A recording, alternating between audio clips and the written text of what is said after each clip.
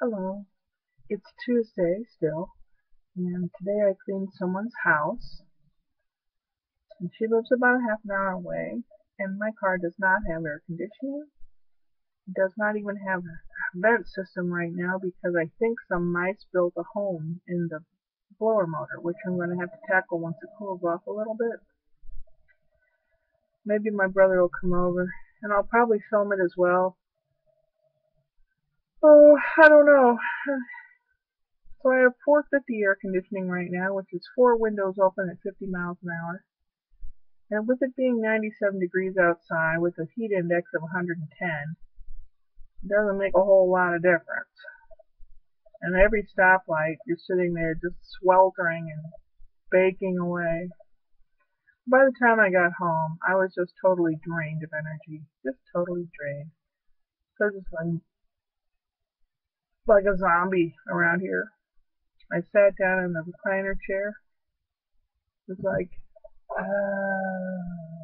I didn't have enough energy to do anything. I was like alive, but not with it at all.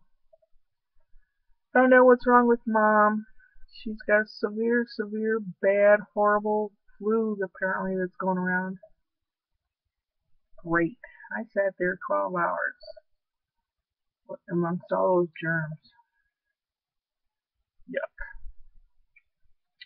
Anyway, she'll be in hospital till Friday at least. The tests, all the tests and labs and all that crap that they took should come back by the end of the week. So I don't know. There might be more involved, but I don't know. Sometimes I just want to just give up. Life's hard when you don't have anybody next to you. But life is hard when you don't have anyone, even if they sat and did nothing. If I had a friend over here that was incapable of doing anything, as long as they were here urging me on, that would make a big difference.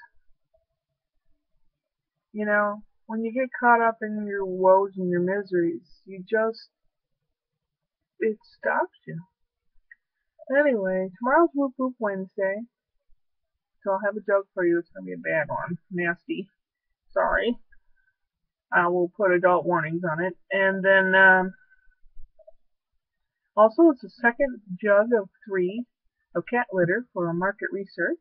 First one was this past week, and I'll fill out a survey, and then pick up the second jug, and then next Wednesday, fill out a survey for that, pick up the third, and then the following, when I go back the next time, fill out a survey, they pay me $75.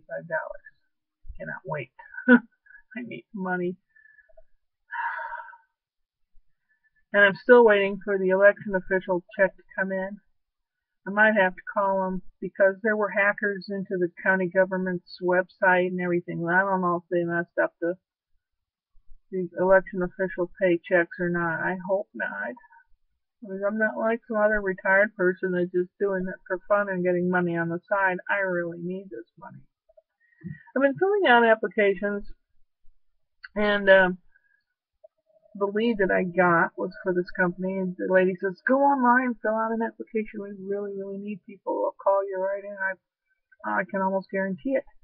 So I went to their website, and you have to fill out a profile thingy, and I'm filling it all out. And I get to the very end where you submit it, and I press submit, and nothing seemed to happen. And there's nothing in the email saying thank you for applying or nothing. So I'm like, oh God, this is a really good job. It's a pile of work and a deadline job. That's my favorite kind. I mean, not that I'm not personable or can communicate. I prefer a pile of work and a deadline type job. So I think what I'm going to do is print up pages, fill them out, and mail them to them. And they're not going to like that because nobody does things that way anymore. They'll probably think this person's crazy. And when they meet me, they'll know it. But I don't know. It's really getting bad. I think, if nothing comes of anything, I will be wearing a sandwich sign with my resume on it. And what else can you do? I mean, I can't really have those menial jobs. I can't live off of a part-time minimum wage job. I just can't. Can't. I have no one to, you know.